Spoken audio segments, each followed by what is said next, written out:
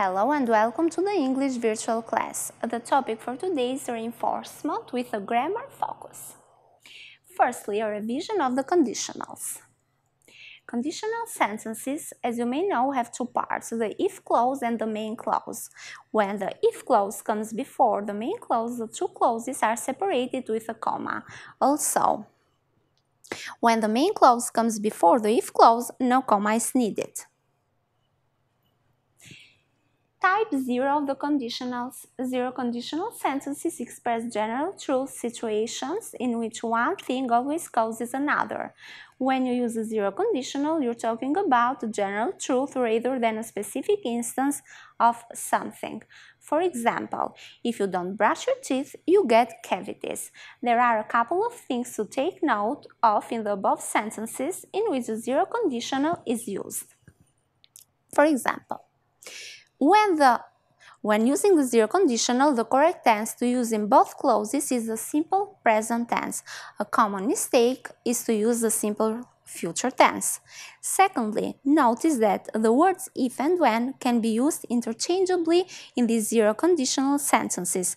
This is because the outcome will always be the same, so it doesn't matter if or when it happens. Now, type 1 of the conditionals. First, conditional sentences are used to express situations in which the outcome is likely to happen in the future. For example, if you rest, you will feel better.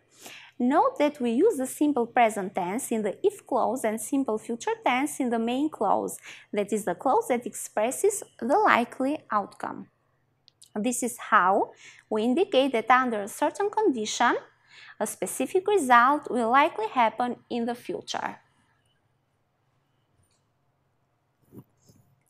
Type 2 of the conditionals. Let's see. Second conditional sentences are useful for expressing outcomes that are completely unrealistic or will not likely happen in the future. Consider the examples below. Just an example, if I inherited $1 billion, I would travel to the moon.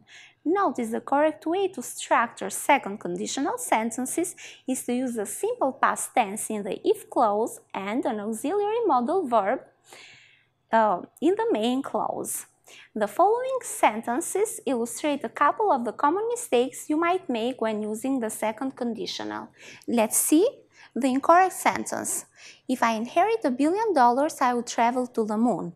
No, because when applying the second conditional, we use the simple past tense in the if clause. Also, if I own the zoo, I will let people interact with the animals more. This is incorrect because we use a modal auxiliary verb in the main clause when using the second conditional mood to express the unlikelihood that the result will actually happen.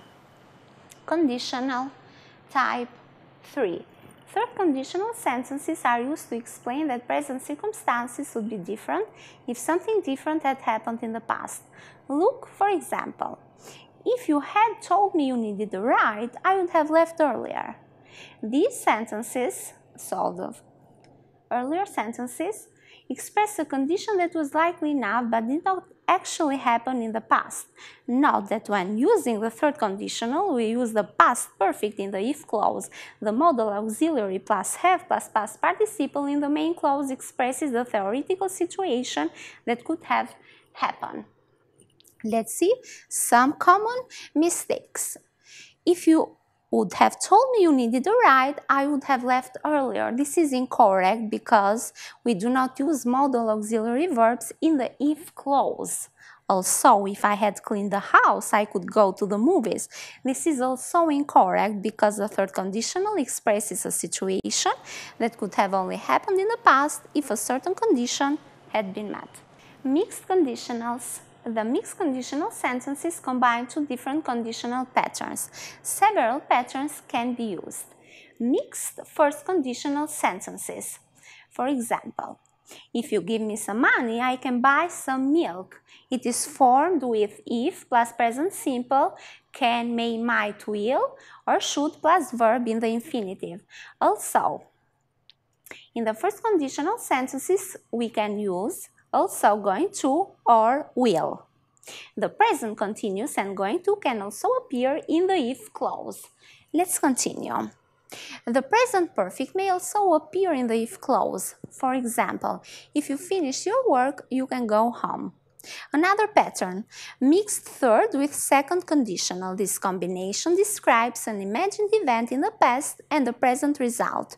It is formed by if plus past perfect would plus verb in the infinitive. For example, he wouldn't still be sick if he taken the medicine. And another pattern, mixed second with third conditional. This combination describes a situation which is never true and the past consequence of this situation. It is formed by if plus past simple would have plus verb in the infinitive form. For example, the presentation would have been more successful if you were better at speaking in public.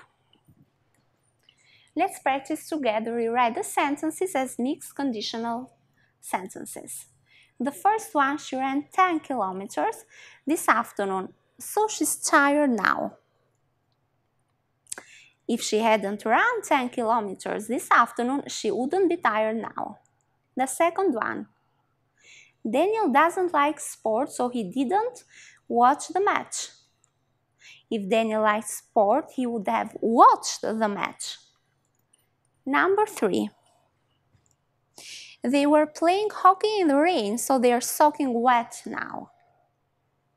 So, if they hadn't been playing hockey in the rain, they wouldn't be soaking wet now. Number 4, he isn't a good player, he missed the goal. We transform it into if he was or were a good player, he wouldn't have missed the goal. Now, a revision of the unreal past and regrets, I wish, if only. We use wish or if only plus subject plus past simple to express regret about present situation which seems to be impossible to change. For example, I wish I knew more about ecology, if only we could save sea animals from starvation.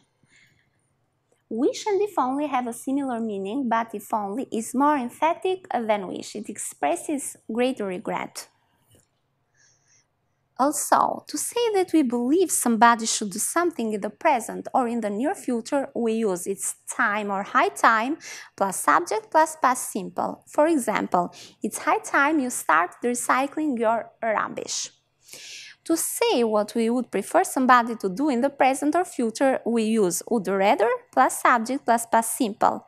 For example, my mom would rather I didn't eat in my room. For past regrets, to express regret about a past situation, we use wish or if only, plus subject plus past perfect. I wish we had done more to prevent this misfortune. If only is stronger than wish. Let's see another example. If only the city council hadn't reduced the funds for environmental protection. Now let's practice together. Choose the correct option. The first one, if only I lost or hadn't lost or didn't lose my camera on the beach that day. Which is the correct one? If only I hadn't lost. The second one, it's high time we stop or had stopped dumping waste in the seas. Which is the correct one? Stopped. The third one, my back felt red. I wish I had or did or would put more sun cream on. Which is the correct one? I wish I had.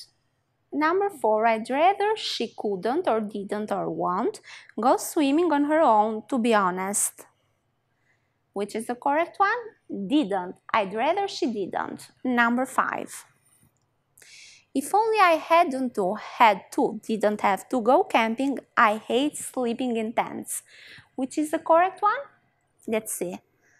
Didn't have.